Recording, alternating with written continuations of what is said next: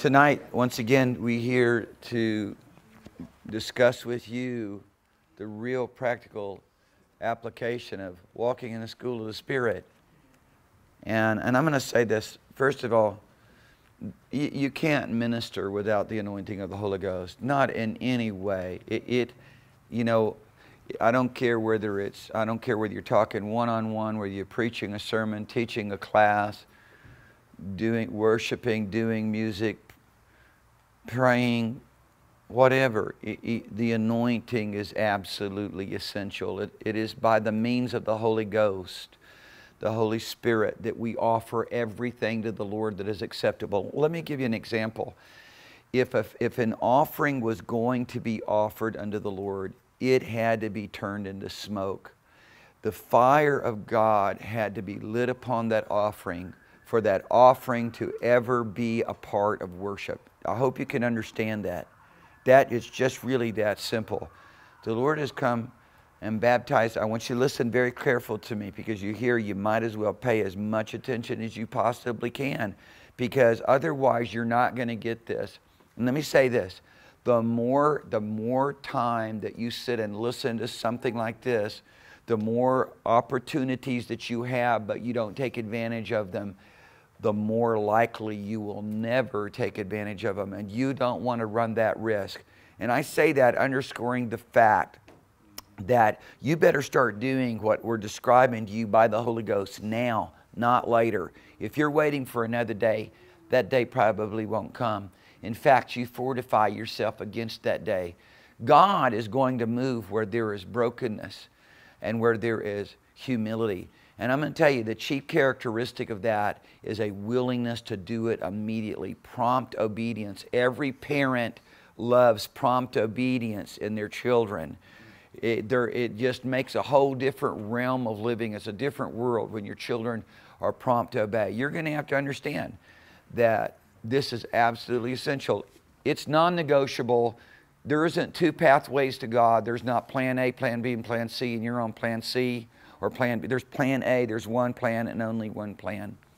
And I think one of the most important things for people to recognize is you have a whole array, and literally I could use the word properly, plethora of attitudes, dispositions, thoughts, things going on in your life continually that are just nothing but you. It's nothing but the self realm. And unless you're willing to do what the Lord Jesus Christ said to do and turn yourself over to the mastery of the Holy Spirit, that is the way you're going to live your life, and that's how you're going to function. Now, in the natural world, that's perfectly fine, and then the more disciplined you are with that, in the right types of environments, then maybe that dictates your success or your failure. But in the kingdom of God, it's completely and entirely irrelevant. Jesus Christ is the baptizer in the Holy Ghost and fire, and those two things. And I want to personify, I would say I could personify one and make the other a thing, but I'm going to say it, those two things, those two dimensions, Holy Ghost and fire, are actually the same thing. Just as the fire of God would come upon an offering, Elijah said, let the God who answers by fire, let him be God. And God sent fire down out of heaven and baptized that offering, so much so that it licked up the water around the offering. Is the same God and the same power of the Holy Ghost that has come to baptize you and me in a similar way for a similar result. People just think, wow, man, wouldn't it be wonderful if I could be like Elijah and call down fire out of heaven? You can participate with the fire that has come down out of heaven and actually benefit far greater in its impact than what happened with Elijah on that day. To be baptized in the Holy Ghost and fire is something that is continual. You know, that changes the dimension of everything about your life. If you just are stuck in a Pentecostal expression of what many people call tongues, And it doesn't promote or bring you into a place where the holy dispositions of God begin to impact you. There's one of two things. Either you've got a wrong expression, you have a religious expression, or you did not stay with this activity of the Holy Ghost long enough to have a breakthrough. I can give you a lot of different descriptions of this. I want to do that tonight, but I just want you to understand, tongues were given to us in the school of the Spirit for us to hook up with the Holy Ghost. It is the first expression of baptism. We call it the entrance a gift. It must excel. It will excel unto a different attitude, a different disposition, a different state of mind, if you would. But you and I, we could be willing to participate with these things of God. I think some people think that the Lord baptizes with the Holy Ghost and fire one time, and then that's it, and they want to talk about that one time. It's fun for you to talk about the first time you were baptized in the Holy Ghost and fire, but you ought to be being baptized in the Holy Ghost and fire all the time. And that's the same as what Paul said, being filled with the Spirit, or being continually filled with the Spirit. We know that being filled with the Spirit and being baptized in the Spirit are equivalent. And I can help you understand that just real quickly, just by simply saying that Jesus said in Acts 1:5, you should be baptized in the Holy Ghost and fire not many days from now. And then when the day of Pentecost was fully come, they were all gathered together in one place. And suddenly there came a sound from heaven as a rushing mighty wind, and cloven tongues of fire rested upon each one of them, and they were filled with the Spirit. And that first establishes the equivalence of what it means to be baptized in the Spirit and what it means to be filled in the Spirit. Now, this is something that has to happen every day. Let me give another example. Just being in the school of the Spirit, of learning total dependency upon the Holy Ghost. He is real. He wants to become real to you. He is not only in us, but He is with us. You should be able to feel anything that is in you, okay? You should somehow be able to feel. You might have to get a little close, to start feeling your heartbeat, You might have to get real quiet. And then, of course, there's some extra, there's some devices to help you listen to your heart and listen, to the insides. But even more so than that, attitudes, emotions, all these various different feelings that you live off of. I'm going to just tell you right now, people don't realize it, but you live off your feelings.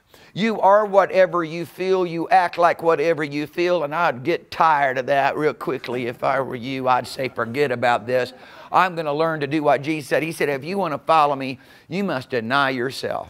Now, you're going to have to understand that. Take up your cross and follow me. If any man will come after me, let him deny himself, take up his cross and follow me. This is what Jesus said. He made it very specific in what it is He said. He modeled for us exactly what it means to take up our cross. It's doing the will of the Father. It's living for Father's purposes, not for our own, okay? And so we've got to understand that these bad attitudes, that these melancholy state dispositions really are demonic in many ways. They are influenced by the spirit of the world, the atmosphere of the world, and at best they're influenced by the cares of this life and circumstances that are purely geared towards self-interest. You're going to have to learn a practical application of saying, you're not running my life anymore. I was telling my wife last night, I said, I told her, encounter some things that I was experiencing yesterday. What's happening with me is it's become more and more plain for me, all of the demonic activity that I used to be oblivious to, okay? Now, I understood it from a real general sense, from a real practical sense, that Satan is the god of this world. The entire world system is based upon him, and all these things come out of that realm.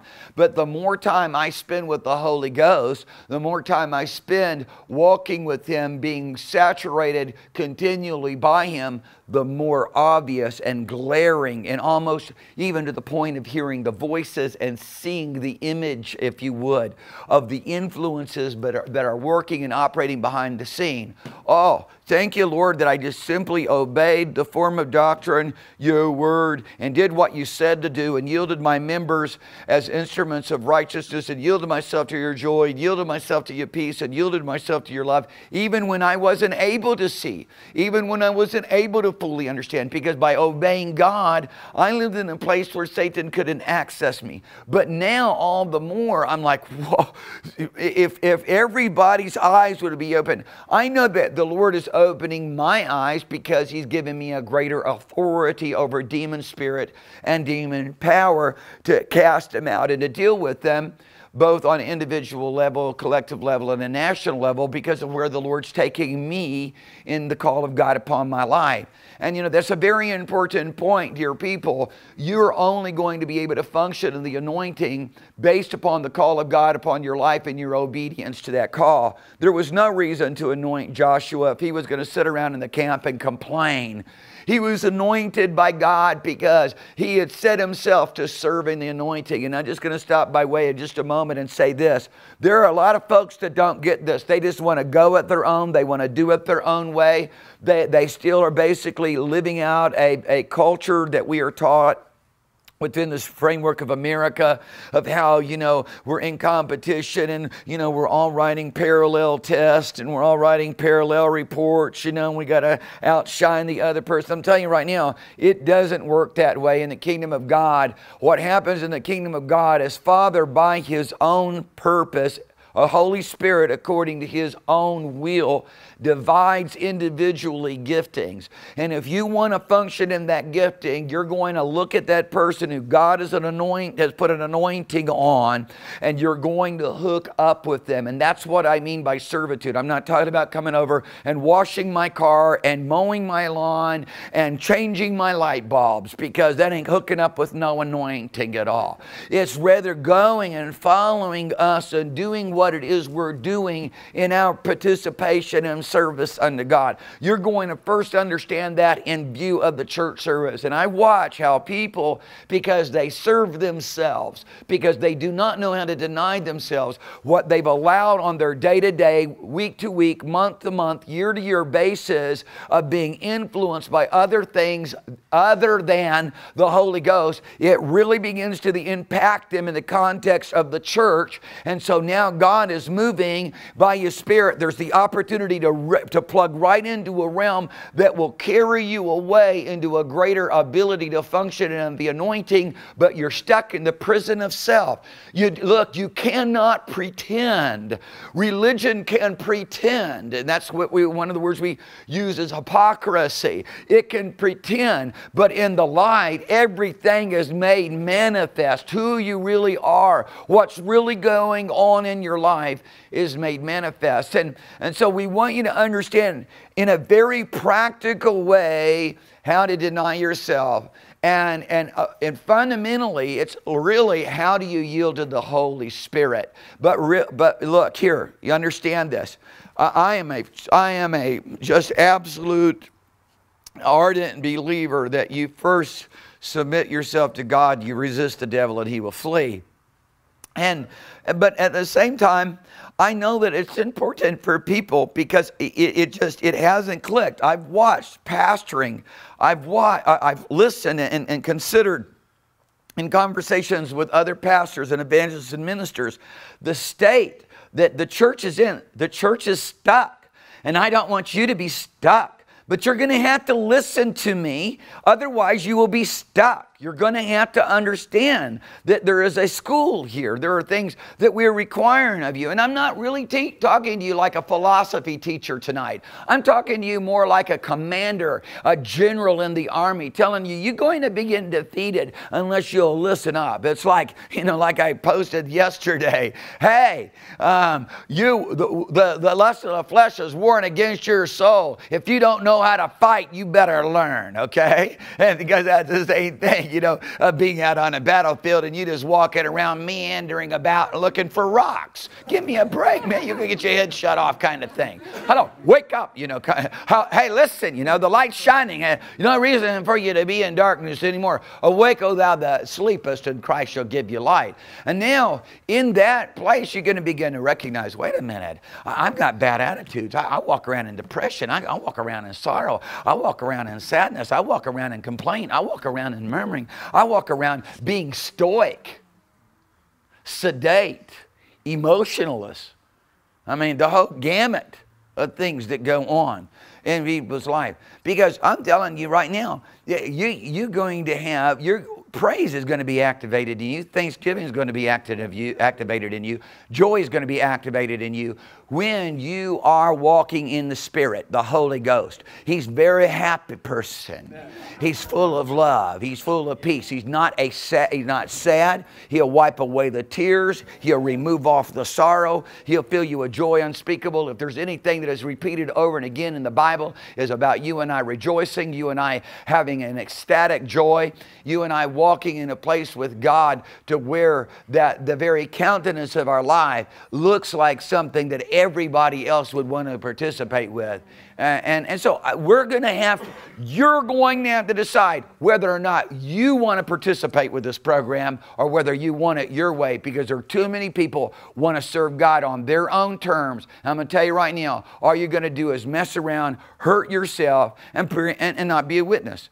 You know, you're going to hurt yourself, because ultimately you're going to find yourself in a ditch of religion now or later, and you're going to get stuck. So I want to make sure that you understand this gospel of the kingdom, this one that was delivered to us by the Lord Jesus Christ, this glory from heaven, this fire of God that is burning and is supposed to be burning in our life every day, which really is the same impact and same effect of us being able to worship God and Father being able to receive from us those things that we do offer Him, as much as if we were bringing a lamb or a goat or a bull or anything else, putting on the altar until it's turned into fire and the fire of God lights it up. It has absolutely no part of worship. It's not part of the sacrifice. It was just simply set there. And before long, I'm going to tell you right now, it's going to stink really, very, very bad. You don't want to be in the same room with that sacrifice that's laid there for too long. It's going to, you're going to be running out the door. Okay?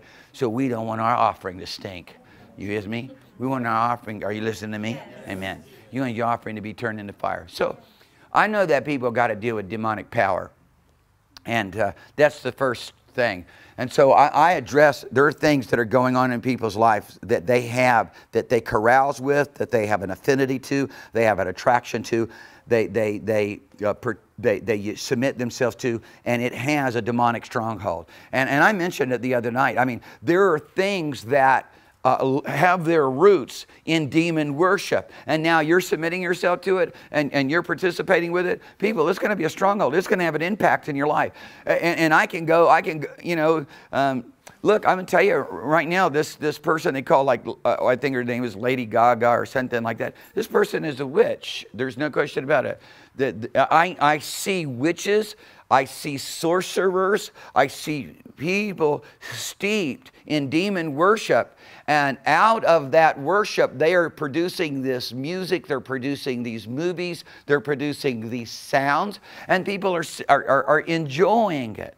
They're being entertained by it. I'm going to tell you right now, you are imbibing demon spirits as much as if you smoked a joint, had some mescaline, did whatever else has been used in satanic worship for years, drank alcohol, whatever, sat in the middle of a pentagram summoning demons to come in and possess you, okay? And there are a lot of symbolisms that are a part of witchcraft. I look at people, I see people wearing frogs around their neck. Look, dear people, whether you know it or not, you're proving to me that there is demonic activity going on. Snakes in their lives. I'm telling you right now, that's demonic activity. It's clearly an impact of demonic activity, and you're going to have to recognize it. You say, oh no, the frogs, leave the frogs alone. I like ribbit. I like little frogs. Look, I'm going to tell you right now, there are things that are steeped in the symbolism of witchcraft, and it's not accidental, people. It has to do with iniquity. It has to do with demonic activity, and you're never going to get free until you'll come come out from among it and be separate. And if you'll listen to me and you get too close to me, your eyes will be open and you'll recognize things that have been allowed in your life that have been influencing you, and they're stronger than your will. You must understand.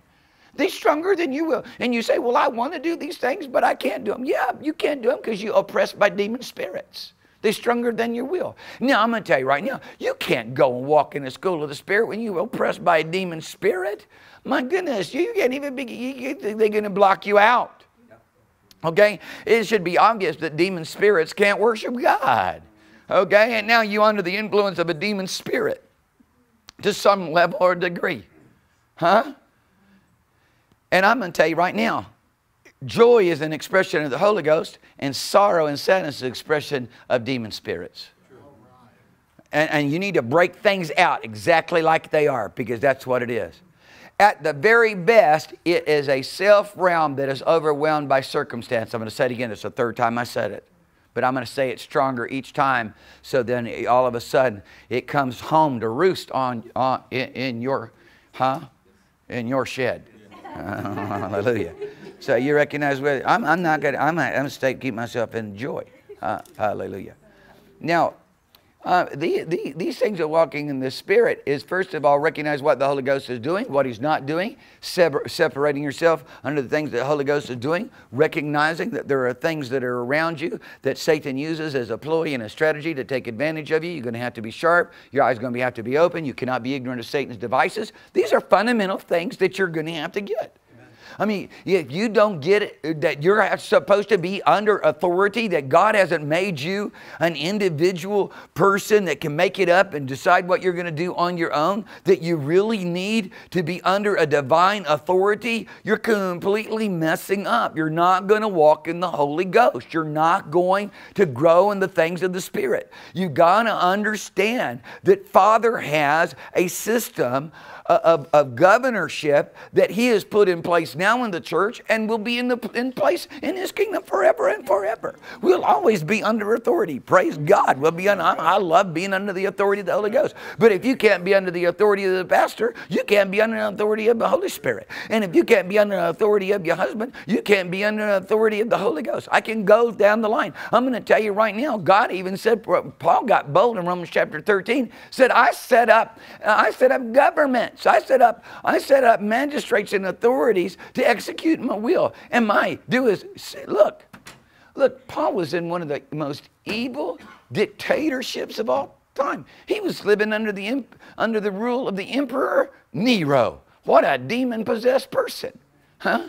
But yet he's talking about the authorities that are put into place that we are going to have to recognize. God set them up. He set up all authorities. And if you're not willing to submit to authorities, if you want to do it your own way, if you want to have things on your own terms, if you want to call your own shots, you want to believe it like you believe it, you are not going to walk in the Spirit. The Holy Ghost is absolutely consecrated and committed to this governorship and this rulership as God has set it up, and He chooses who He wants to anoint. And if He wants to anoint a person that you don't like, that's His business. And what you better understand is how to see the anointing rather than personality, and submit yourself to what God is doing. Otherwise, on a fundamental basis, in a very practical way, you don't get to walk in the Holy Ghost. No matter how much you say you want to, you're not going to be able to, because there are conditions with God.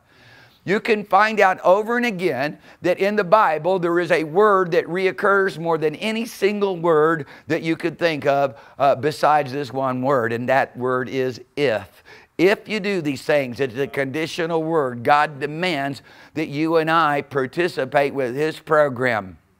He hasn't left us to imagine what we're supposed to do. He has given to us His Word, and He expects us to be governed and ruled and live by His Word. When Jesus is in the straits of being tempted by the devil for 40 days, and it ultimately culminates into one of the big ones at the end of the 40 days, Satan said, if you be the Son of God, turn these stones into bread. Jesus said, I only live by the Word of God alone. alone. I don't have to think through this. Should I prove it? Should I not prove it? I don't have to wonder what I should do next. I live under a principle. I live under a mandate. I live under a governorship. I am disciplined to where I don't think my own thoughts and go with my own thoughts or go with other suggestions. I live by the Word of God alone. I don't allow any other thing to be able to slip in, influence my thoughts, influence my decision making.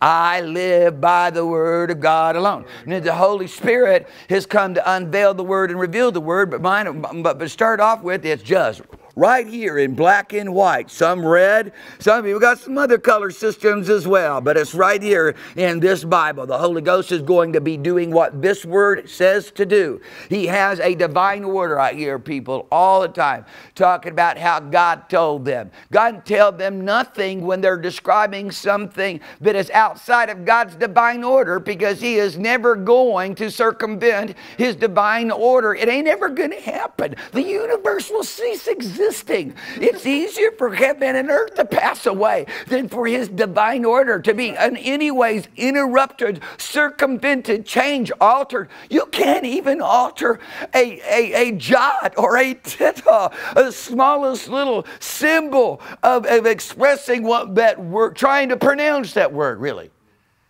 Much less the definition of that word. So you have to decide. You need to decide. You need to get real with God.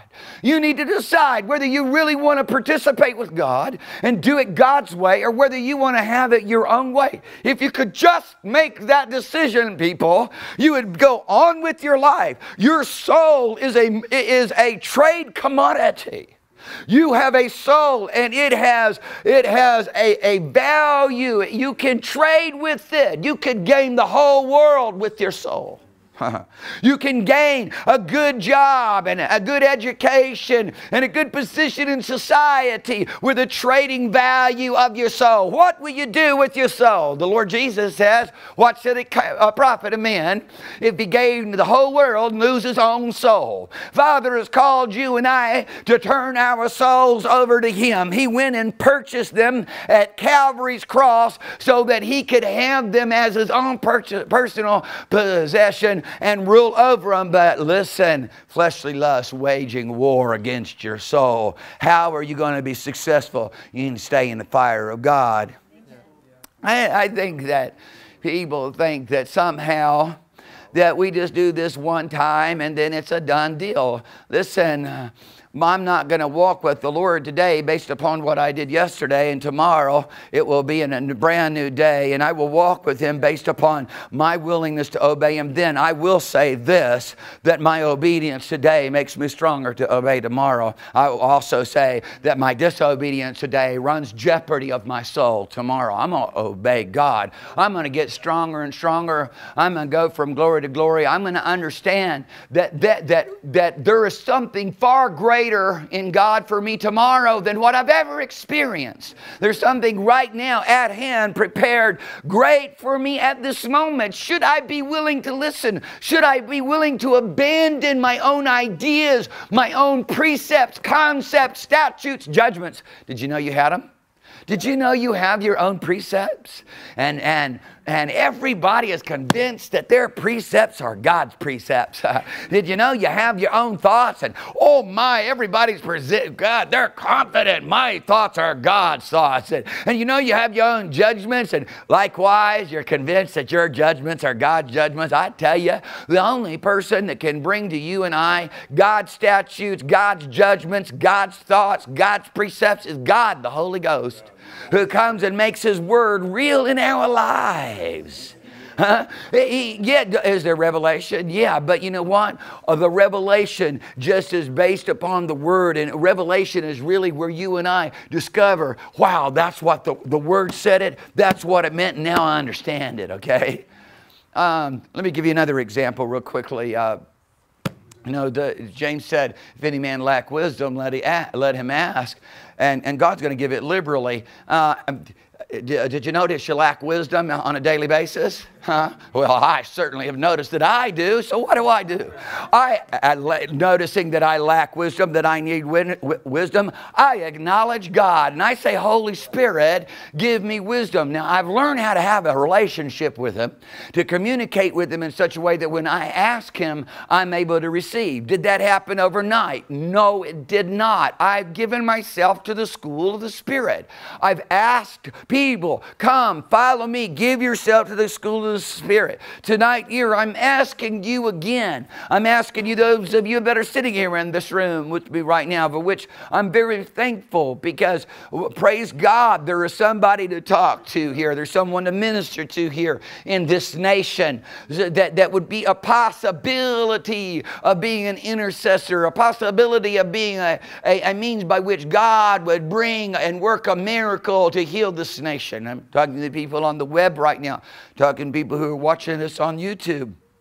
God's looking for you to come and be taught of the Holy Spirit. He's come to lead us and guide us to all truth. He's come to reveal the Word of God, make known the Word of God, and bring into remembrance the Word of God. He's come to show us how to do the Word of God. It's impossible to do the Word of God without the Holy Spirit. This is the righteousness which is by faith. It is equivalent to now living in the Spirit and walking in the Spirit. The righteousness which is by faith calls you and I to be born of the Spirit, so that now we can live in the Spirit and walk in the Spirit. The righteousness of the faith ultimately gave us access to have our spirit joined under the Lord and become one spirit. But understand, there is a crisis going on all the time. It's all the stuff that you learned before the Holy Ghost came and did such a wonderful work in your life. It's all of the influences and the circumstances that do indeed exist, even after that you received a new spirit and a new heart. How are you fundamentally going to engage the interface that you are up against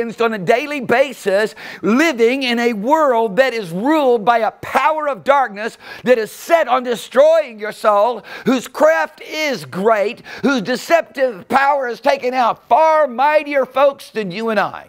What are you going to do? You're going to have to be willing to continually be filled with the Spirit. You're going to have to be willing to be continually in that place under His governorship, to live in His school. Now, He's going to give you and I an opportunity. He's going to tell us what we should do. And now it's going to come down to whether or not we're willing to do it. Now, if we're willing to do it and we acknowledge Him and we ask Him, He empowers us. But it is relational. It's relational. It's not default. Say, it's not default.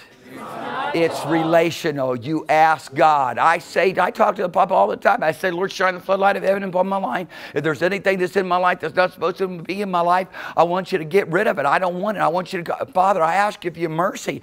I ask you for your grace. Oh God, make it so real to me that it won't be in my life. And people, I'm telling you, I'm asking, come follow me. I am this because it was delivered unto me. I got the stuff from God. He put me in this place. He put me in this position. That's why you hear. If you could just listen, if you would allow your ears to be opened up, then all of a sudden you would begin to understand, wait a minute, there truly is an interactive relationship with a very present God who's here right now. And if I ask Him, and I know that He's there, and I know that He's listening to me, and I'm not going to waver about it, and I'm not going to be double-minded about it, I'm going to know for certain that when I ask, He's going to respond and supply that which I need. I'm going to have whatever I ask. This is the way it works. Now, that takes some time. You've got to grow. But it's time that, think about it, dear people. What if all of you were sitting over in the nursery? And that's where you gravitated to. And you said, we're going to go to the meeting tonight. And the first thing you asked was, is there a nursery? And you want to be over in the nursery, doing the nursery things. You'll be messed up. We can't just remain babies. There's 3 phases of ministry. There really is. There are 3 phases of ministry and growth. There really is. I write unto you little children because your sins are forgiven you for His name's sake. I write unto you young men because you're strong, the word of God abides in you, and you've overcome the wicked one. Well, I'm just looking for that. I mean, I see people try to skip that and say that they parents. Look, you know what? You're going to have to grow and mature, and you're going to have to do things God's way to become a parent. Hallelujah.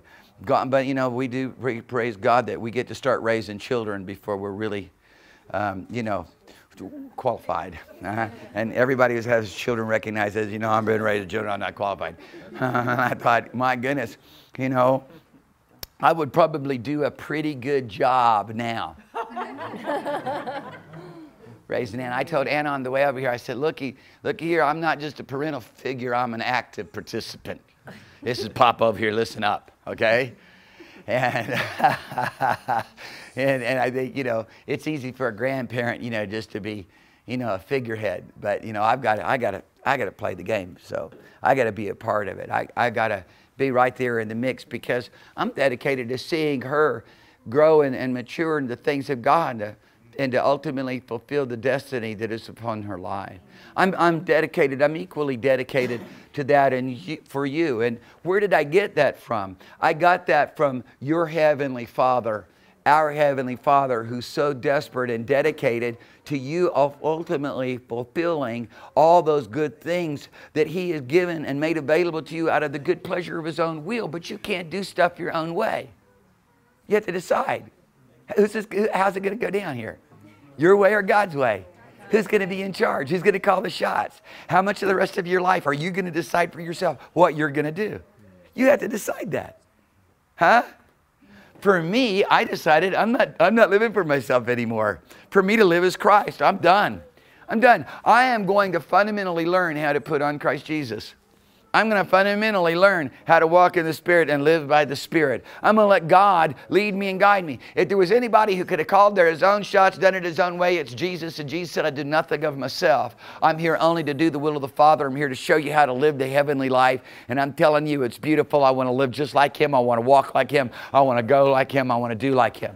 This is the school of the Spirit. It isn't abstract. Just do what Jesus did. He said, fundamentally, come and learn of me. He says, I'm meek and lowly. Do you want to understand how to walk in the school of the Spirit? Number one, you're going to have to go ahead and embrace meek and lowly. And I don't know how long it's going to take you to even begin to mature and feel meek and lowly, but get with the program, okay? Say, I want it, Lord, I want this. You don't have to take her anywhere. She's not bothering me. She has. Okay, baby. Go ahead, darling. Hallelujah. I'm not so sure about it. I'm not so sure about it, but I'm going to go with it. Hallelujah. Meek and lowly. Where am I going to get that from? Where am I going to get that from? So I'm going to fast and pray. I get meek and lowly. You fast and pray till you so thin you got to jump around in the shower to get wet. And you got to get meek and lowly fasting and praying. I'll tell you what fasting and praying will work on. I will start off working, it will work on your will, okay? Because when this food's gnawing at your stomach, okay? And you're saying, no, I'm not eating, I'm separated unto the Lord. I mean, somebody set a high watermark for me the other day. They fasted 100 days. Okay? I've never heard of anybody until this person fasted 100 days. And my goodness gracious, I'm just like, you know, he's just skin and bones when it was all done.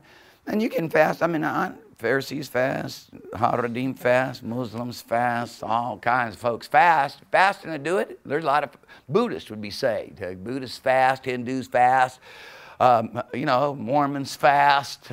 We go on, and Jehovah's Witness fast. I think Satanists even fast. You know, I wouldn't be surprised. I mean, you know. But where's meekness and lowliness come from? It comes from the Holy Ghost. Comes from the Spirit of the Lord. Now, you don't even get to start with the Spirit of the Lord until you've been born of the Spirit. Until you've been born again, until you've given a new nature. When you're given a new nature, now you have the opportunity to learn the nature of God. Once you've been given a new nature, once the Spirit of the Lord now lives on the inside of you and your lives have been changed. I don't have the spirit I had when I was 3 years old. I got a new spirit. I don't have the same spiritual makeup that I had. The Lord gave me a new heart and He gave me a new spirit. It's part of the new covenant. So that I now could be taught of God. Okay? Now, this wonderful event has happened so that you may have the capacity to now walk in lowliness and meekness. So how are you going to do that? Oh, okay. I know the verse of Scripture. I can quote it, Matthew chapter 11, 28. You know, I quote this verse of Scripture, you know, get a star in my crown, whatever. No, no. The Lord said that because he wants to see who goes, oh, I want that. I want to do that. And then he wants to see who's going to do it out of the arm of flesh and who's going to do it out of their own strength and who's going to be, you know, go off charting their own path, or who's going to just listen up and say, no, no, no, you can't do it by yourself. That's not the faith. The faith is now that you do it by the Holy Ghost. Those of you who have begun in the Spirit, you're also mature by the same Spirit. Having begun in the Spirit, are you now made perfect by human ability? Well, that's ridiculous. And that ain't the way it works. The faith is being born of the Spirit and filled with the Spirit to walk now in the divine nature of the Holy Ghost. Hallelujah. Who is both in us and baptizes us. How many times in the day do you recognize, for example, just giving you some examples here because I want you to really get some quantitative measurements. Do you recognize that the Holy Ghost is in you and that He's around you? How many times in the day? Well, I'm going to tell you why you don't recognize that many times in the day. Because you are consumed with self-interest. Now, it is very difficult for people to recognize themselves. I know that sounds pretty, you know, simple-minded, but unfortunately, that is the state of affairs. It's run that way because Satan is the arch deceiver. He knows how to deceive. He knows your daddy, your granddaddy, great-granddaddy, great-great-great-great-great-great-great-great, all the way back to Adam. He knows your entire genetic makeup. Okay? I'm laying out a plan for a proper breeding program that's based upon first a survey of population genetics within that particular species, and then a quantitative assessment of where that genetic variance would go to create what we call genetic gain. Okay, I can do that with just a purely intellectual thinking realm, learning from all of those things which men have learned over the years. Look, I'm telling you, Satan got this thing down, okay? He knows you inside and out. He knows your weaknesses. He knows your strengths. He knows how to tick you off so quickly. He knows how to shut you down. He knows how to jack you up, turn you around. And you're going to have to say, no more. No more. I'm going to hide myself in God. Father has made a way for me to come over here and hide myself in God. I'm going to say, Holy Ghost, I'm desperate now. I'm desperate now. I want to learn this meekness. What is this meekness? Huh? And what we'll do is we'll start off, we'll get the dictionary out. We'll get the concordance out, huh? We'll get the preacher's sermonizing thing out, huh? We'll get all these various different reference manuals out. Watch meekness. And we'll get you know, and I did that. I wrote out all the definitions of them. I was serious. I pray that every one of you have all written out the definitions of what meekness is and what lowliness is. And you look at it and you evaluate and you think about it and you contemplate it and you try to put it into you know, position in your life, and within a 24-hour period it just all goes belly up. that humility that you had absolutely consecrated yourself to, and that lowliness all gets just messed up. And then you say, wait a minute, there's got to be a better way. And the Holy Ghost says to us, I'm the way. I empower you to do this. You've got to learn to live by me, walk in me, do it through me. I'm here. You've got to let me live. You've got to let me arise. And so then, out of this, I learned how to just speak to the Spirit of the Lord. I learned how to talk to Him. I learned how to hook up with Him. That's the beautiful thing of tongues. That's why Satan fights tongues so much. And fights it in so many different ways. He fights it in one way where people believe, you know, people have even gone to the point of saying it's a demonic expression. I mean, my goodness gracious, I believe those people's souls are in jeopardy, because I believe you can blaspheme the Holy Ghost and you can never repent for that. I don't know how many times you try to repent, you're not going to repent. And there's no forgiveness for you. So I wouldn't be calling what the Holy Ghost does the devil, okay? And you know, but yet there are whole religious segments that do that. And if you're not careful, that popular opinion is going to influence you. It's going to intimidate you. And you know what you're going to do? You're going to second guess you. You're going to second guess you, and then you're going to blame it on God. And that, because I'm telling you right now, your mind will play more tricks on you than you can imagine. You know that there's scientific manipulation of your neurosystem, of your brain, that will make you think you've done things and you haven't. Oh yeah, I'm telling you, there's all kinds of ways to mess up just from a purely clinical point of view what you think you know, huh? All the way to ultimately to a lobotomy. So we're not going to go into that. I'm going to leave that off the side. I just simply have a lot of practical knowledge and practical application to why you don't want to be going with what you think, because you and I don't know anything of ourselves. We really don't got it down. We don't know the truth. Holy Spirit knows the truth. Hallelujah. And He's here and come to lead us and guide us in all truth. And He's not mixing with our truth. We're going to have to learn this thing called lowliness and meekness to get it. We're going to have to find a place to say, I'm going to become a servant. I'm Jesus, a foot washing, dying on the cross, laying down His life servant. And we don't get that. We want to go do signs, wonders, walk on water, raise the dead. But you don't get to go do signs, wonders, walking on the water, raising the dead, till you learn how to be a servant. Till you learn how to walk in lowliness and humility. Because all you can do is ruin yourself. God is not going to allow you to give you more power to ruin yourself through pride. Huh? You listen to me. Listen to me. Understand what I'm telling you is absolutely the truth. The Lord is going to lay the foundation, and it's going to be laid properly. And out of that humility and out of that brokenness, then this glory will be revealed. It isn't going to be revealed out of anything else. You know, the Lord's going to show us how to totally depend upon Him, give Him all the credit. Amen. Huh? Yes. Where people fall down at your feet and start kissing on your feet and grabbing a hold of you and calling you their dad. You know how to get them up and say, listen, what you're experiencing is the anointing. The healing had nothing to do with me. I'm here teaching you about Jesus. And especially when you're among the Hindu people, they're really quick to turn you into a god. I'm telling you right now. And Satan got a whole lot more subtle tricks to do the same thing. Well, look, there's lots of reasons. I could go through a lot of reasons why you want to learn how to walk in the disposition of lowliness and the disposition of humility. And it is an attitude, and it is a feeling, and it is a thought, and it's a behavior, and it's a manner in which you conduct yourself, and it is evident in your demeanor. It is you can't make it up. False humility is easy to spot. I don't need a good telescope on my rifle. Well, you know what I mean. Just a scope. Or a telescope, if I'm looking at the stars, I don't need it. These things that the Spirit of the Lord supplies are so real, they're so beautiful, they're unmistakable. Now, I've made it, hopefully, as simple as it possibly can be. Hopefully I've made it for you to where that you recognize the Word of God says it, and then you simply ask the Holy Spirit for it, and then you learn how to receive from Him, because asking Him and Him hearing and Him willing to do it, that's all immediate. That's instantaneous. So long as you're moving in something that God has given you, and we're going to make that the prerequisite. You're moving in the measure of faith that God has given you. You're moving in the new birth. Now you have to learn how to receive from the Lord.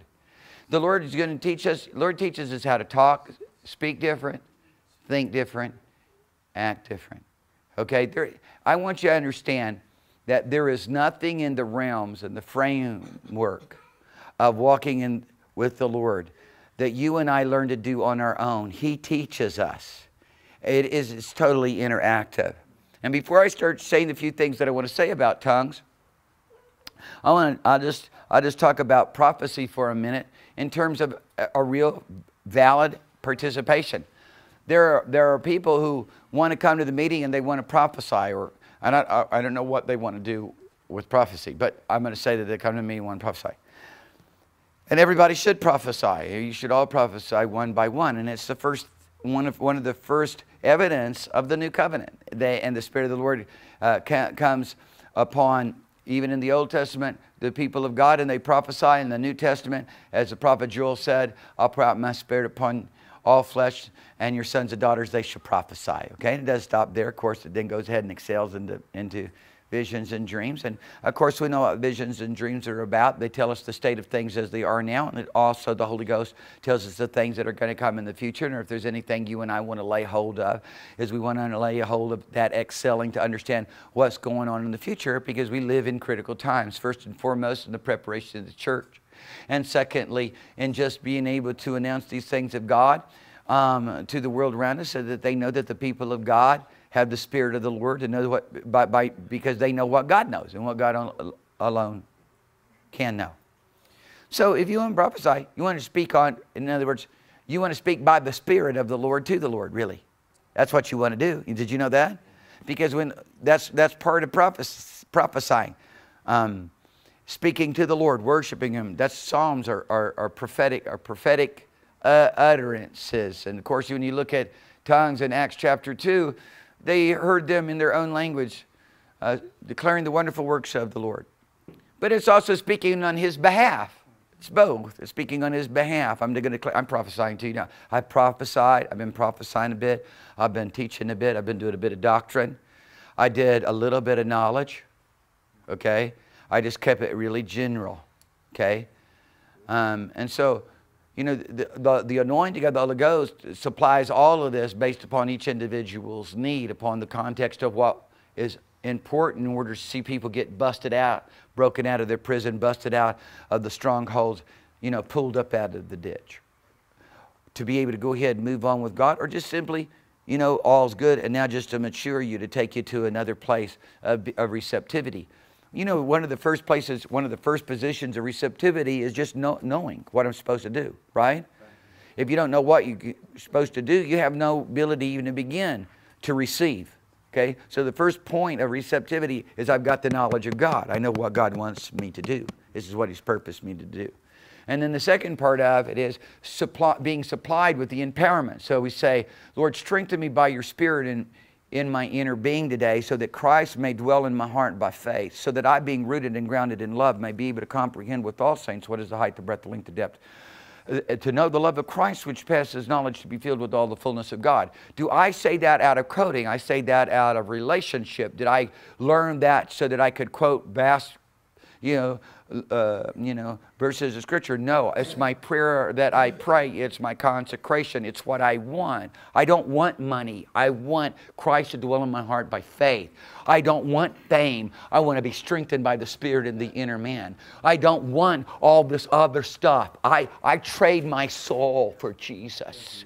He bought me. I give my soul to Him. And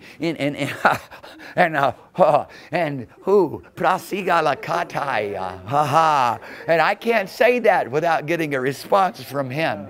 You know, it's His response. It takes over me. It's not something I'm consciously doing, as it were. It's something about inspiration, like a joy. It's like a laugh that busts out of you, you know. It's that which goes, it's beyond us. It could be theologically termed transcendent, that's present, okay? It's a living presence of a living God. It's an expression right now that the Holy Ghost is in me, interacting with my emotions. I feel Him in my soul. Hallelujah, as the song goes. That was a revival song. I know my God is real. I feel Him in my soul. And my question to you is, do you feel Him in your soul? Or are you consumed with the world, your self-interest? Do you know how to deny it? Do you know how to say no to the world? Do you know how to say no to yourself? Do you know how to deny it? We are dedicated to teaching you these things. Thank you. But you've got to follow. You've got to listen. You've got to participate. If you don't participate, you won't get it. Just do it with us. I mean, if the clap goes down, clap. If the shout goes down, if we're jumping on one foot, jump on one foot with us. Whatever. Say, I'm here to serve the anointing. That's truly serving the anointing. Doing what? Imitating God. To imitate those who are anointed by God. Paul said, imitate me as I imitate Jesus.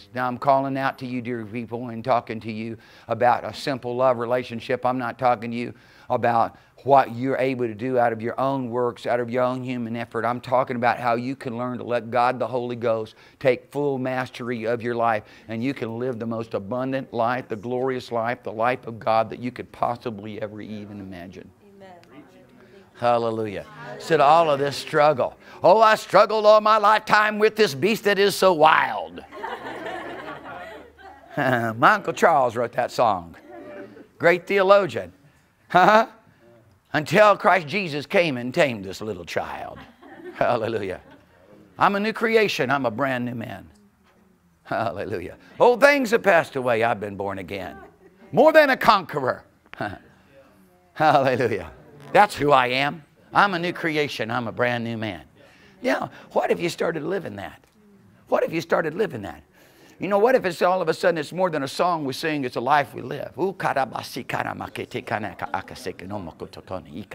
Now, now, halamanganje go makita asekana neate ekea. Now I'm going to talk on the monkey shingata akeneati. I'm on sakana ne iketia ne asetiela. I'm on koshinga. I'm getting a mokashikanakati kataya. Hallelujah. I'm going to sign. I'm going to talk about this here in a minute. Ha ha ha ha ha ha. Hallelujah. Ha ha ha ha ha. Hallelujah. Yeah.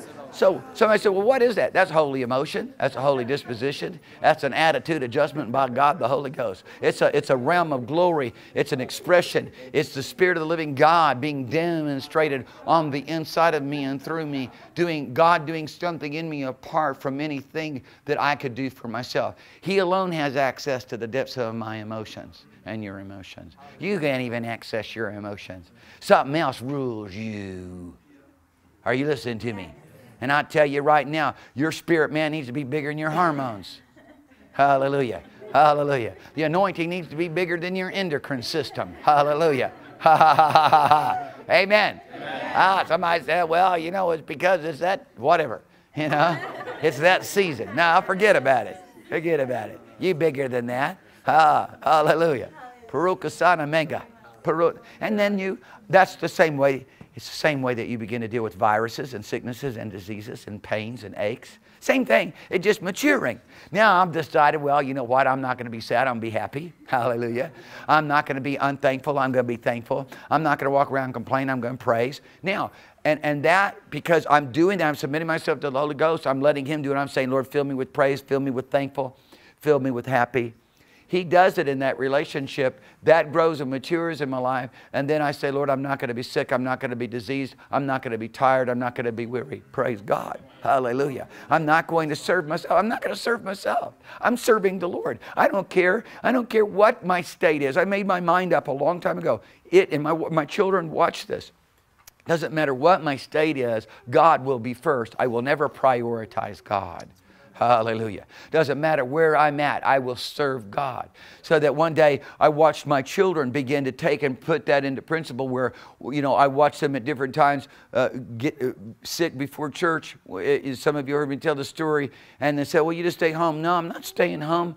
I'm coming to the meeting. No matter what I feel, it doesn't matter. Well, praise God. You know, parents, you have the responsibility of modeling that. Then they know where to go. Then faith gets built up in them. Now, this thing about your children now, walking in faith to where they're 10, 12 years old and they don't burn now. Come on. Come on. Because that's been modeled for them. They have authority over the elements.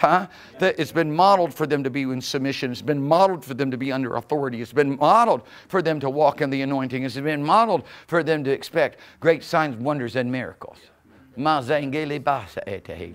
Hallelujah. Praise God. So, if you want to speak on behalf of God, you're going to have to learn how to speak to Him. If you want to learn how to prophesy, you're going to have to learn how to pray. Now, do you understand that? Do you understand that? If I asked you to come and pray right now, I guarantee you some of you would have a seriously pathetic utterance of prayer to the Father. I'm going to tell you, if I was going to judge on a 1 to 10, if I was sitting there and you were like in the Olympics, you know, doing diving, you know, and I had a panel of people who really know how to pray, and I gave them all cards 1 to 10, and we all held them up, some of you would get ones. Okay, next. Now I want you to strive for getting 10s. I want you to learn how to talk to God excellently. Well, you're going to have to give yourself to doing that. And now I'm going to tell you, the spirit of prayer. See, God says, I want you to pray with all prayer and supplication by the Spirit, by the Holy Ghost, you see. That's Ephesians 6:18. We know it's praying with all prayer and supplication in the Spirit. Paul said, what shall we do? We'll pray in the Spirit and pray in the understanding also. Man, I have a tongue, I have a prayer language, I have a praise language, I have a song language, I have a miracle language, I have a love language, I have a joy language, I have a healing language, I have a casting out devils language. I got a language that excels. I'm telling you, I'm not making this up.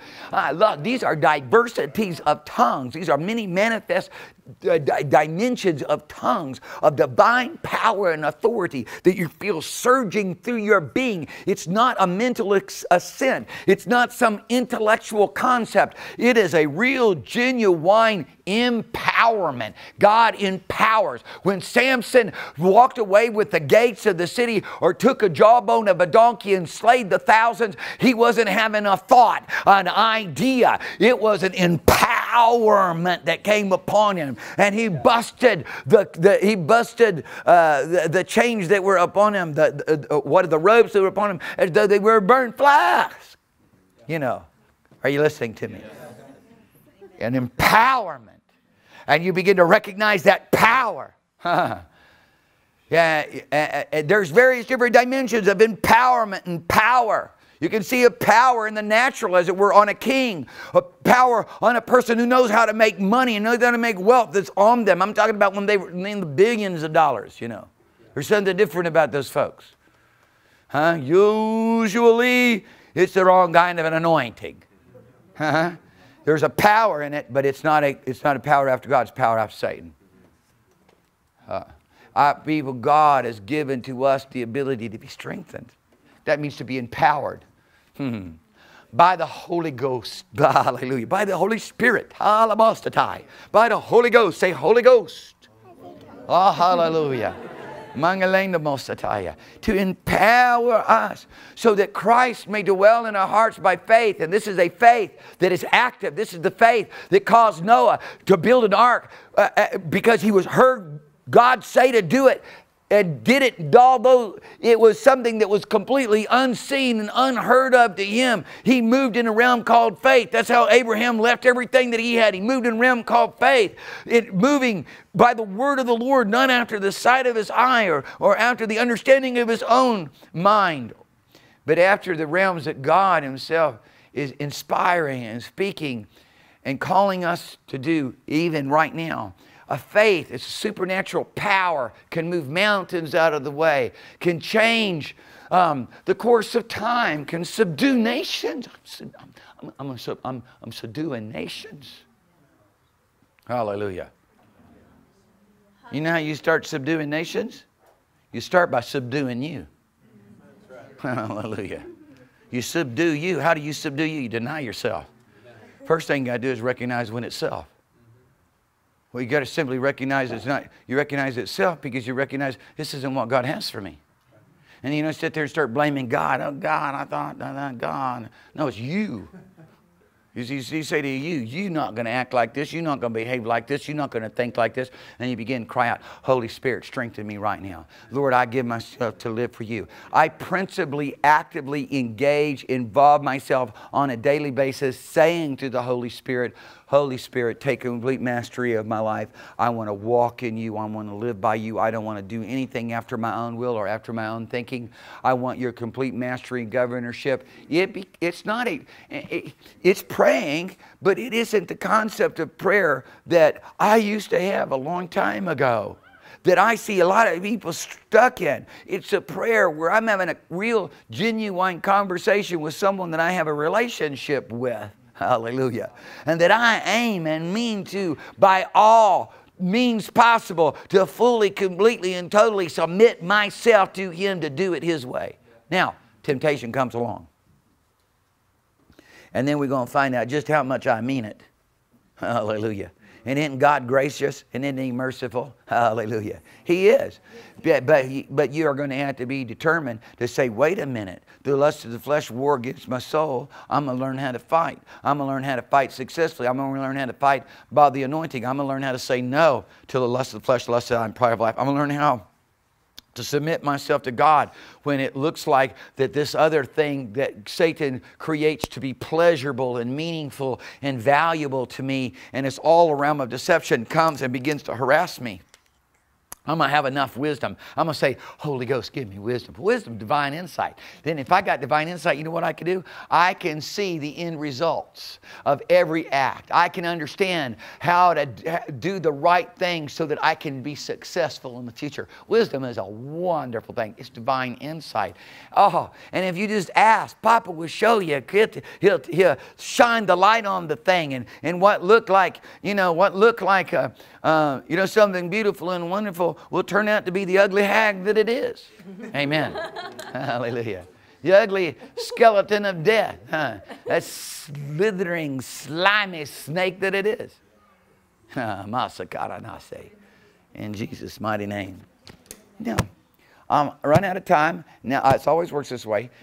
By the time I'm ready to start talking about what I want to talk about, I've run out of time. But so I'm just going to take a little bit more time. How much time do I have, by the way? I've been really trying to keep this to an hour, and I've gone over by 12 minutes. I've been trying to keep an hour because I just want people to come back. I realize that listen, I'm not pointing a finger accusation. You listen, I realize if you're going to go out running with us, or you can go out running with Ann. She runs 7 miles. You're going to fall off on the first quarter of a mile because she doesn't run flat ground. She runs hills. Okay? And we're not going to say, oh, look at you. You're not serious. You only ran a quarter mile. No, you're not ashamed. You serious? You got out there. You pushed it to the limit. You're just about to have a heart attack. Every part of your body was aching. Okay? Well, we wanted to. So we're going to help build your endurance. That's what I want to do. I want you to just keep coming back. I'll beg you to come. I'll beg you. God begs us. He begs us. He pleads with us. He rises up early, stretching forth his hands, crying out to us, saying, come. And we don't want to give them our back. And so I'm going to do what he does. He pleads. He pleads. He lifts up his voice. He cries out. He calls. He says, come. Walk with me. Come. Follow me. I'll show you how to do this. Okay. All we have to do is be willing to participate. There's no such thing as a 30-day wonder. Somebody say, oh, take this little pill in 30 days you're going to lose weight. In 30 days you're going to be healthy. 30 days you're going to have a brilliant mind. Forget about it. Give me your horse for 30 days and it'll never buck again. Forget about it. There's no such thing as 30-day wonders. Listen to some little sprint to gain some little prize. This is a long distance run and we're running to win the race. I'm running to win. I'm training to win. Everybody's supposed to be training to win. That means you're giving it all. You're putting everything into this. There's more valuable to you than anything else. Hallelujah. Athletes in the kingdom of God.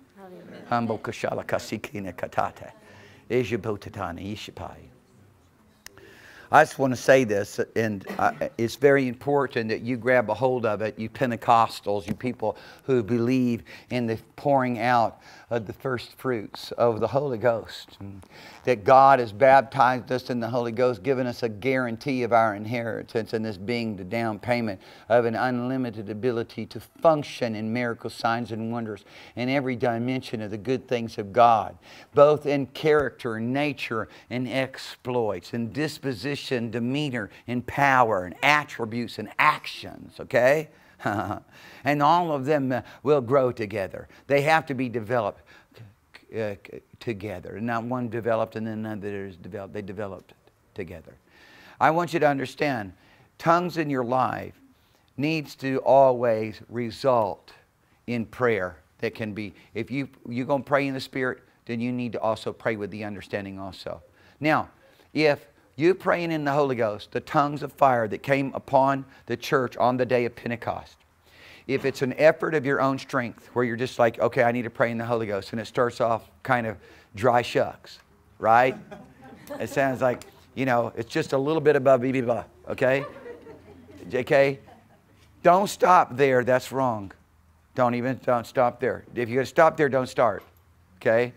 Because really, I know a better way. A better way is you just start talking to the Holy Spirit and say, Lord, fill me. I don't force tongues. Are you with me? I believe in praying as the Holy Ghost gives me utterance. So what I do is I say, Holy Spirit, fill me. with the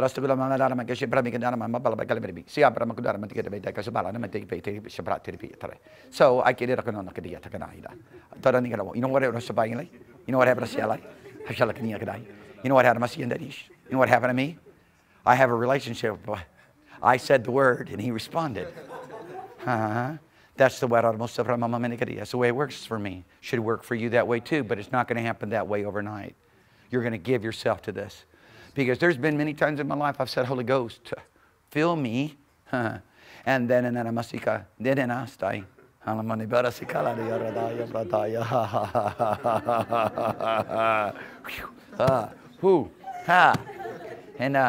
I did not have it at a side.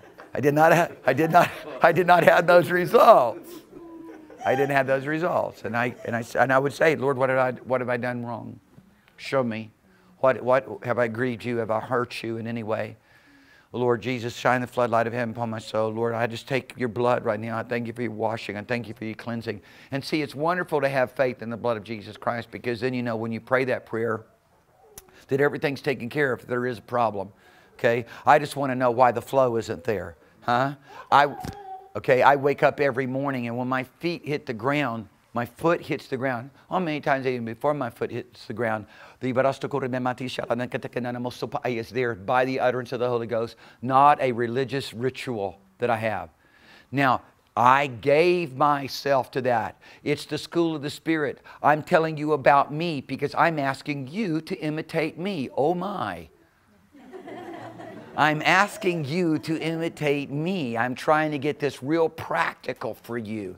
You are here not by accident, but by divine appointment. It's time then you go ahead and hook up with the anointing that God has placed in your life. The gift that God has placed in your life for your perfection. I don't need my lawn cut.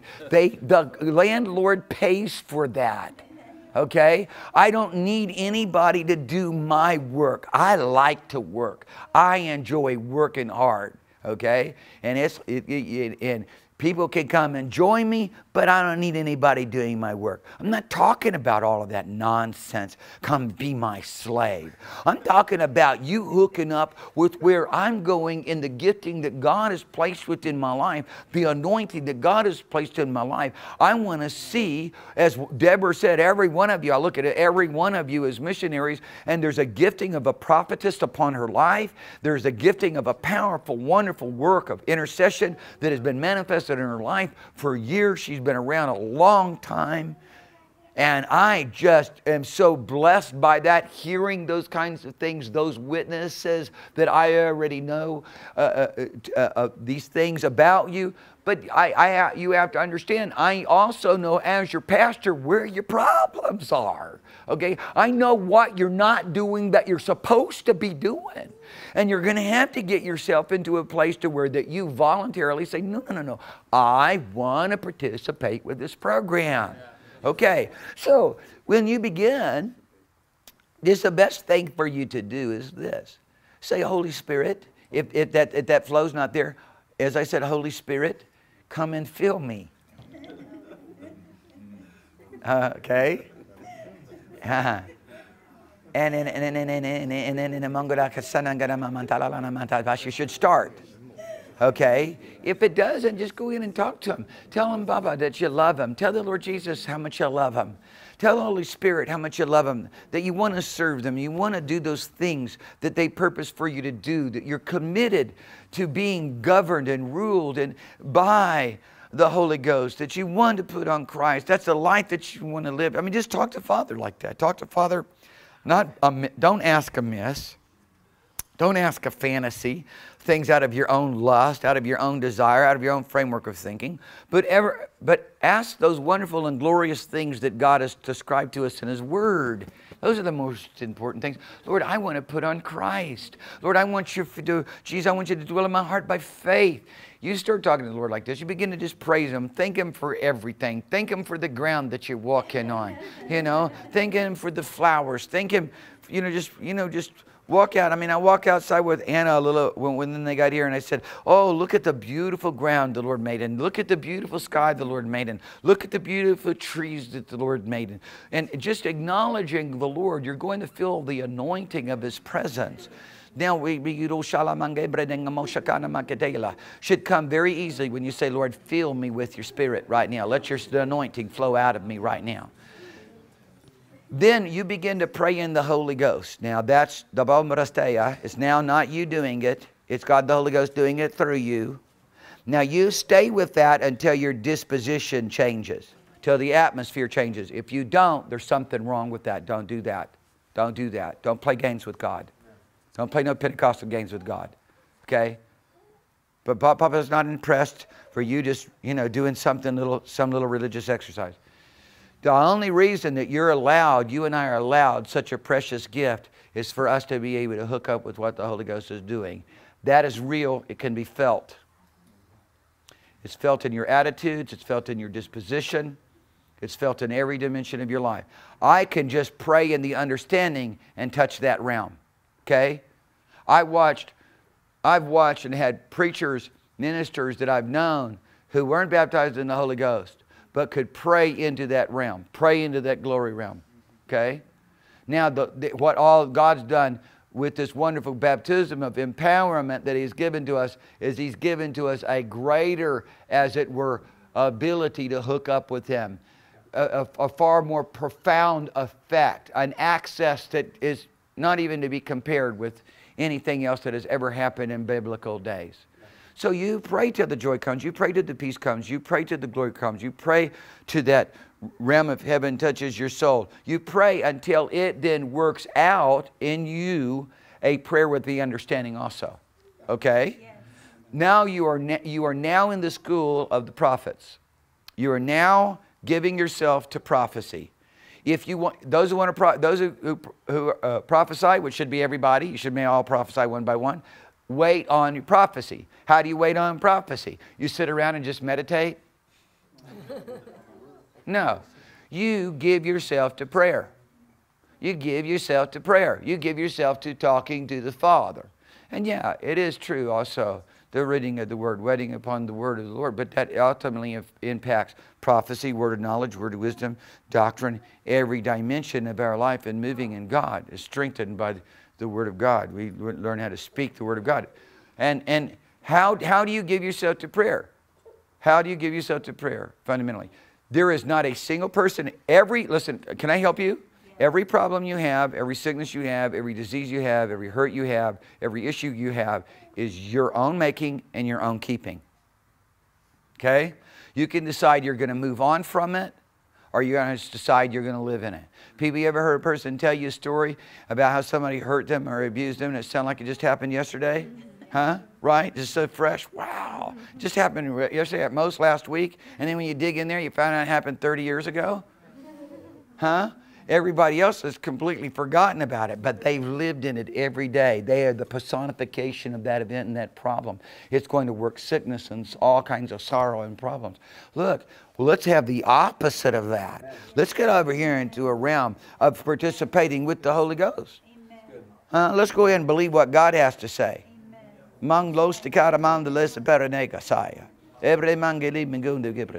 Because without faith, it's impossible to please God.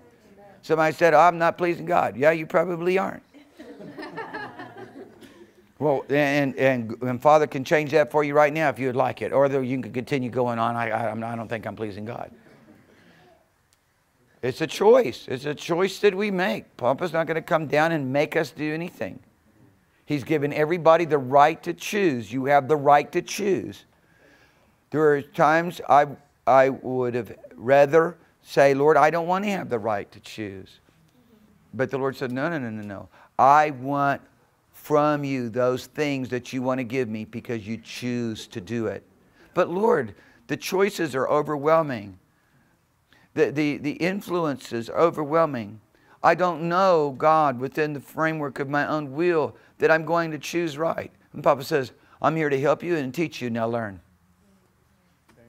We want to have some kind of escape. We want to blame it on someone else. I'll tell you, listen to me. I will not have anybody standing with me. My great-grandfather was a powerful, wonderful man of God, a Holy Ghost man of God. He won't stand with me. My dad has spent his life in ministries, faithfully serving the Lord. He won't stand with me. My mama was in one of the greatest churches, Pentecostal churches, in the 30s, 40s. She in the earth. She won't be standing with me. I'll be standing all by myself. You'll be standing all by yourself, giving an account. You won't be able to blame it on anyone. You won't be able to credit anyone for it. You're not going to have a special position because I got a long lineage of pastors and preachers and ministers in my family. Doesn't mean nothing. Doesn't mean nothing. I'm no different from the person who has a long lineage of murderers in their family when it comes to that perspective, that there is no extra points, exemptions, or justifiable reasons for you to do things other than what God said. Me, you, nobody. Hallelujah. We want you to step in the school of the Spirit. Praise God. Hallelujah. You know, my Papa don't have no grandchildren. How did you know that? He only has children. Ain't no second generation removed from God. Hallelujah. You want to be a child of God? Do you want? How valuable you think it is to be a child of God? For me, it is the most valuable thing that exists. For me, it's all I want. But you have to answer that question for yourself. Is it all you want? You want to be a child of God and be your own person too? You want to be a child of God and a child of man as well? What all do you want? You want to have heaven and earth as well too? Do you want to have, a whole list of things along with Jesus? You have to decide, because I'm telling you, God is calling us to a place where we no longer live. Only Christ Jesus lives. We want nothing but Him. The most important thing to us is the kingdom of God and His righteousness. Said. The single desire of our heart is better said. When we say seek first the kingdom of God, the most important thing to us, the single desire of our heart, is the kingdom of God. Amen. The working demonstration of the Holy Spirit.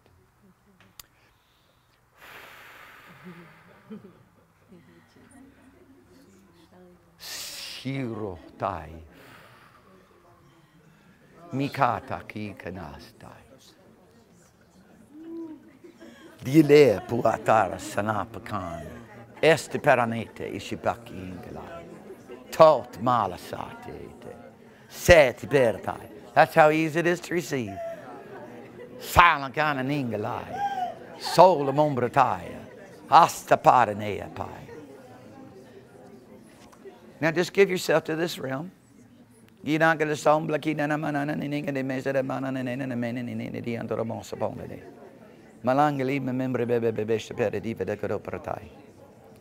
Here's what I do. And I'm going to close with this because I want you to do this. I want you to do this. When I get in the car and I'm on my way to church, and it's going to take me 30 to 45 minutes to get to church, I get in the car and I immediately start praying in the Holy Ghost. And I'm waiting on my ministry because I'm praying in the Holy Ghost because I know it's going to excel into the Holy Spirit speaking through me. He's training me to speak by Him. I know it's going to excel into the Holy Spirit being able now because I'm hooking up with Him in another dimension to do the different things that He's going to want me to do, to have power over the hindrances and the situations that I'm going to confront when I get to the church. I also do it if I'm going to someone's house, going to work, going to a place of business, because it doesn't matter. I want to be, I don't want to be seen. I don't want to do it after my own thinking, after my own manner, after my own understanding.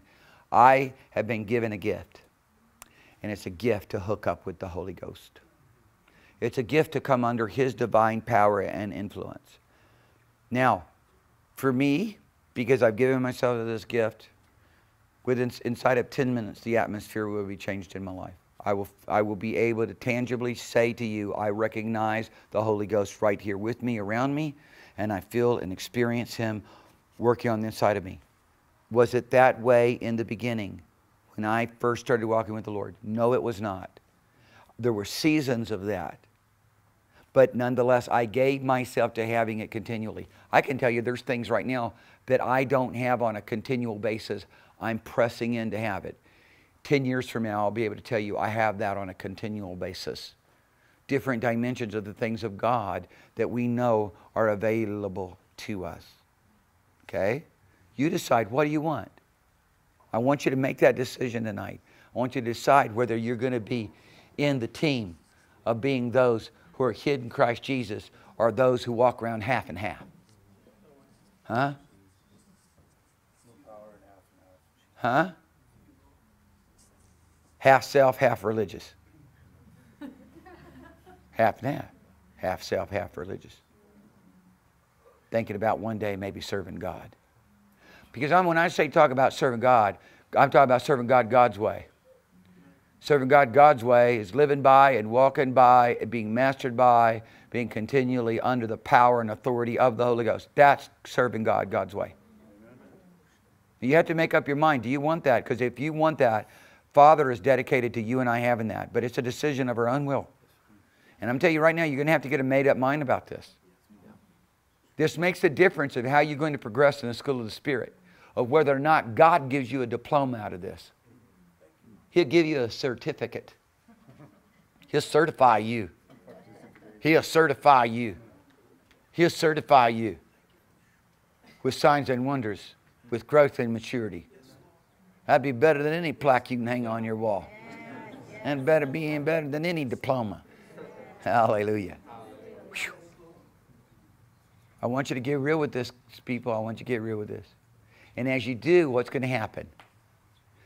Self is going to stick out to you. You're going to go, my goodness, I had no idea. I spent so much time doing self and enjoying it. Or at least thought I was enjoying it. Really wondering why I was having such a bad time while I was enjoying it. Why I had so much trouble. Why I had so much trouble and wondering why I couldn't move on with God. I never recognized. You know what a great breakthrough is? Can I tell you this one breakthrough? Great breakthrough? When a person comes to me and says to me, Pastor, can you tell me in a very practical way, what does it mean and what does it look like for me to deny myself? We have just had a moment. We just had a moment of truth. In my time of pastoring and ministry, I've had 2 people say that to me. 2 in over 30 years. 2 people. I don't know where everybody else got their information. But the actual doing of it is rare. So what does it take for you to get to the place where you get real with God? Where you start asking real questions? If you had a math problem you couldn't solve, who are you going to ask? Who are you going to go to with that? Are you just going to keep that? Just hold on to it? When you've got all around you, you've got experts in that. And I could say I could say mechanics, I could say plumbing, I could say whatever your craft or trade is. If you've got a problem, and now today, if you've got something you don't understand, what do? You Google it. You don't imagine it. You don't send in for the new edition of Encyclopedia Britannica. That's obsolete. Why do you need that? You go to someone who knows. When did you go to the Holy Ghost and ask him? Well, I do that. But see, but you understand fundamentally, the Holy Spirit has put people in his position, in his place, to represent him as mouthpiece, as instruments to speak through. It's called the ministry. It was once reverend, feared.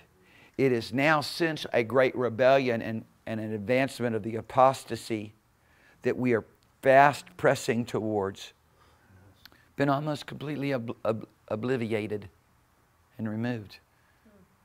And but you got to decide what you're going to do. Are you going to be under the influence of the spirit of this world?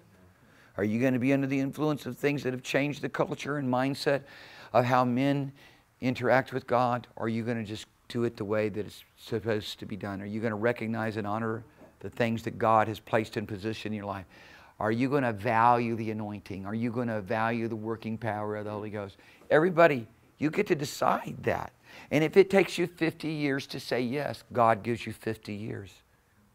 You don't have much time to do anything with the final submission, because by that time, you know, let's say you start doing 20 or 70, you know, you got a few years. And who knows? I mean, somebody said, well, Mo started his ministry when he was 80. Not really. Not really. He stepped into the greatness of his ministry and his purpose when he was 80, but he understood as a young man what God would do with him. He started his ministry early on in life. Are you with me? Yes.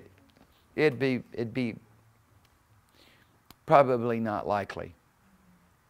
You know, one of my professors came to me and he said, look, you know, all these people that think that they're going to do some brilliant invention and get the Nobel Prize, look, if you haven't done it by the time you're 28 years old, forget about it.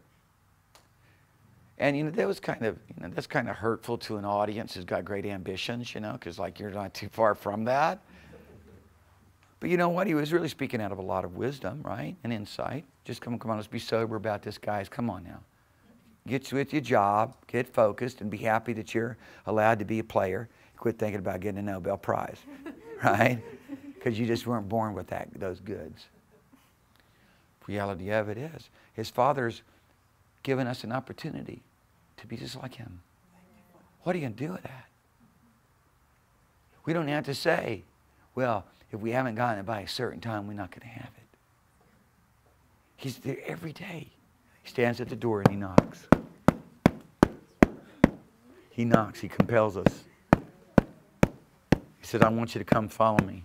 I want you to come go with me to my Father's house. I want you to come live with me in this room. If you'll open up, he'll come in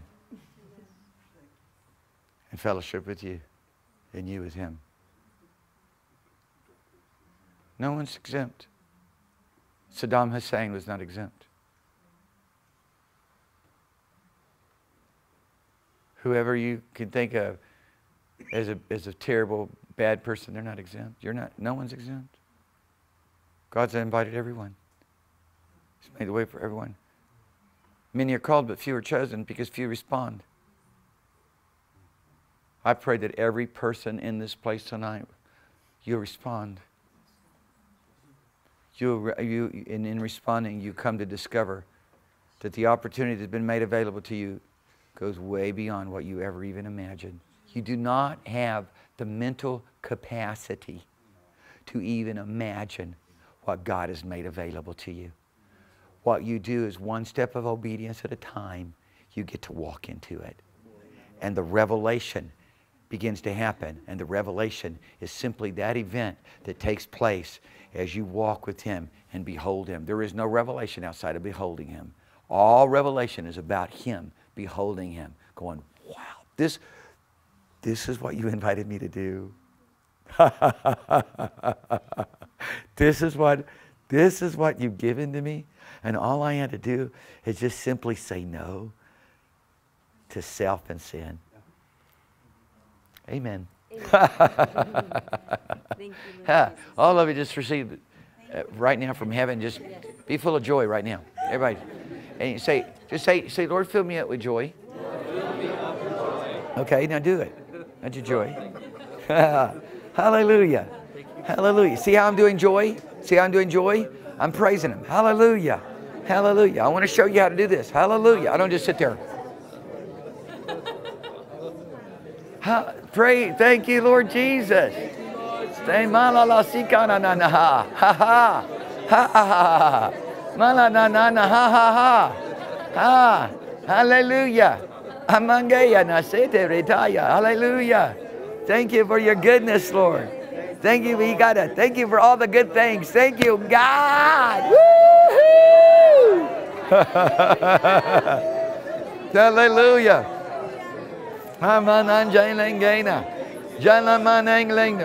Listen, think about whatever makes you happy. Does a good grade on a test make you happy? Is that what makes you happy? Just think about being a good grade on a test. and give the Lord the credit for it, and you get happy right there. You won't have to go, I'm trying to be happy. Think about what the good things God has done for you. Yeah. Yeah. That's the starting place. Then it will ultimately develop and mature into just being happy in His presence. I'm just happy about His presence. I mean, what makes me happier than anything else is His presence and knowing that He's here with me and that He loves me. But that takes a while to grow into that. I understand that. That's real stuff. And we live in a different kind of world than real. But Baba's devoted. See, the Holy Spirit has come to lead us and to guide us into all that is real. Yeah, all that is true. Hallelujah. And that means He's going to show us Jesus. He's going to show us the things of God. He's going to show us the things of Father. He's going to show us the things that last forever. And when you see any part of that, you are hysterical. You are hysterical and happy because He's made it all yours. He's secured your place in Him. He's preserved you unto that day. He's reserved for you a spot. Hallelujah. Hallelujah. Woo!